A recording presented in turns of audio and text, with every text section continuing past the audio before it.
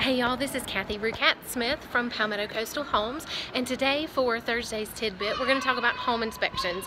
This will be another one of those videos where it takes us a few times to get through everything, but I just wanted to kind of dispel some ideas about home inspections. Houses do not pass or fail home inspections. The inspector comes in and he looks at the major systems in your house and gives the house a look over just so you know what problems your house may have and what things are good, and what what kind of life expectancy you may have from different products. So in South Carolina, things where our contracts work a little bit differently than in other places. So you can't just ask for anything to be repaired by the sellers if you're buying a house.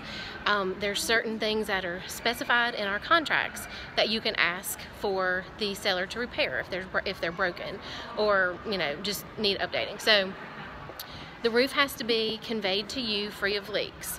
So that means if the roof is older, 15, 20 years old, but it doesn't have any leaks, you can't ask the seller to put a new roof on the house. As long as the house has no leaks in the roof, it's fine.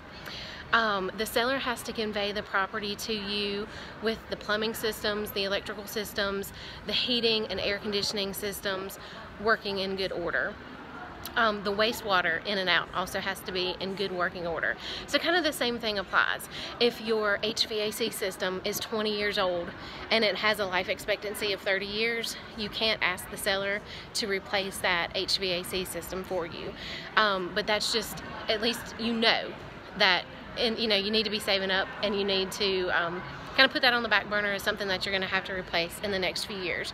So in our next video, next week, we'll talk more in depth about the home inspection, but just wanted to let you know kind of what's covered in the South Carolina contract and what things you can expect during your home inspection. If you've got any questions about home inspections or the real estate market in general, comment below, or you can always call me 843-267-2710. Talk to you soon.